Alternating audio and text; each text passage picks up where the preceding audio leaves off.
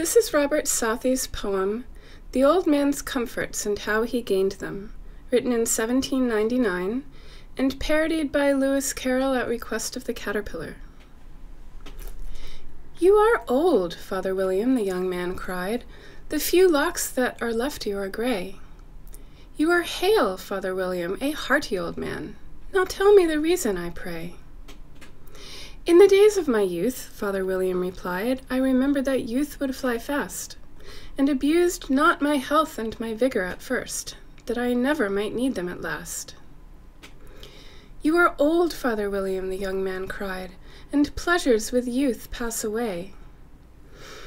And yet you lament not the days that are gone. Now tell me the reason, I pray." "In the days of my youth," Father William replied, "I remembered that youth could not last.